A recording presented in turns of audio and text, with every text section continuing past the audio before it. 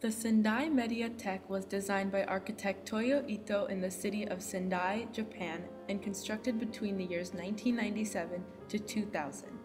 Ito's design was chosen out of 235 competitors in an international competition for the design of a media library to grant free access to the public.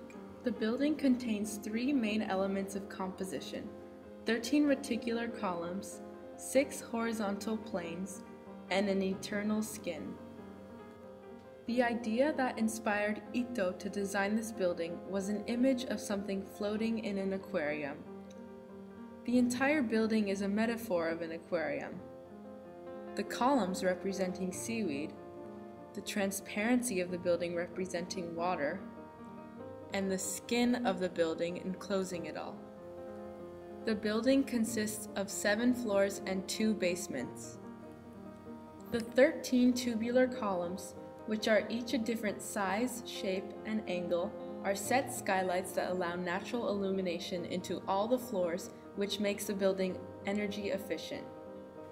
There are also rotating mirrors that were installed in the upper part of the 2 central columns that reflect natural light into the lower floors to allow control of internal illumination, reducing year-round climate control costs.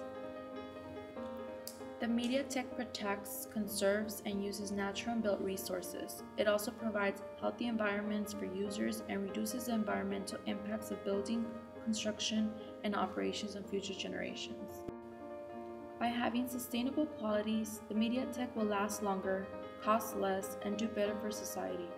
It will not fail to provide for the people of the future. This modern library is welcoming, open, and fluid place of technology, and Ito's design reinforced that. It was created to embrace the digital potential of the world, and it is a place for the realization of knowledge. Access to the library is free, and this exemplified by Ito's design because the building is so transparent and inviting to the public. Ito's design was chosen out of so many competitors because his scheme was focused on fluidity, and he didn't view media as a foreign component to nature. The simplicity of the building counteracts the complexity of the action that occurs inside the Mediatheque. Ito wanted to create a place that welcomed the public, not just to use its facilities, but also to encourage people to embrace technology and environmental care. Toyo Ito succeeded in creating unity between the design of his project, human behavior, modern technology, and environmental conservation.